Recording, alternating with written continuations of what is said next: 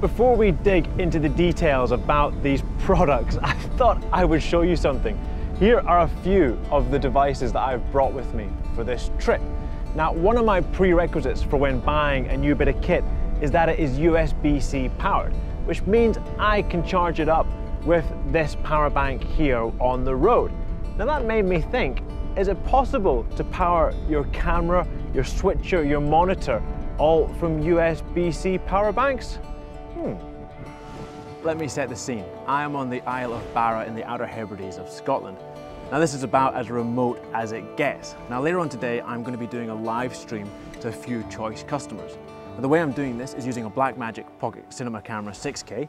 That's running into an A10 Mini Pro, which is going to a 12-volt monitor, and also to a wireless router that's using a SIM card to beam the stream.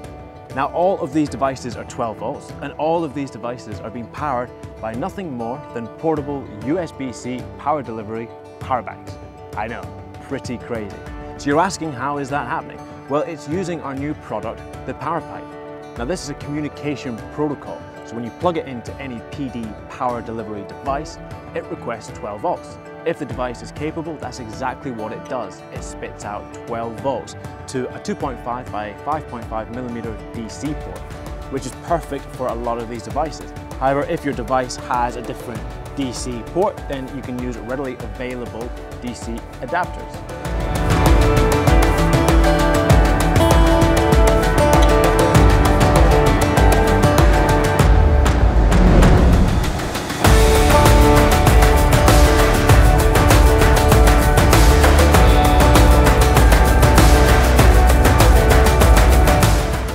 This may be what a lot of you have tuned in for, a USB-C to a Blackmagic Pocket Cinema Camera cable.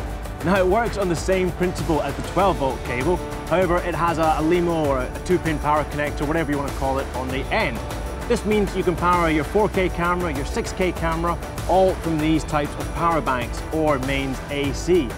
So I think you'll agree, if you own one of these cameras, this is now an essential bit of kit.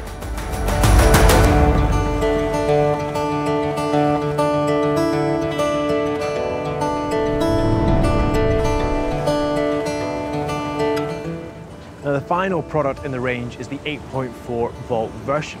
Now the communication works the same, although this time it requests 9 volts. Now all camera 2-cell batteries are 8.4 volts, so we have a quick conversion to 8.4, so it works with all brands of camera. It has a female DC barrel. You simply plug in your dummy battery, pop it into your camera, and away you go.